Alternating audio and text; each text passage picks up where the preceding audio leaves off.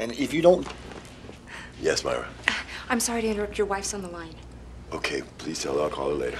She says it's urgent.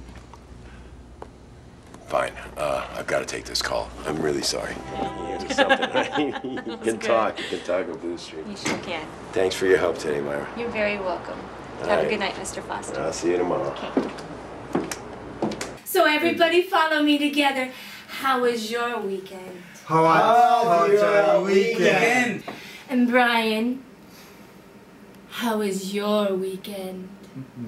How was your weekend? Very good. Wasn't that good?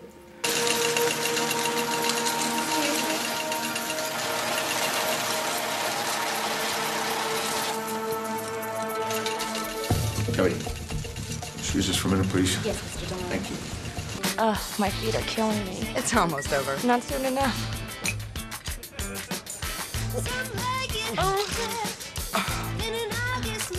I was just thinking about Stacy. I was thinking about her first day here. She dropped 3 trays. Remember that? Yeah. You know, life is really strange. Just imagine if you had fired her. She wouldn't have been here tonight.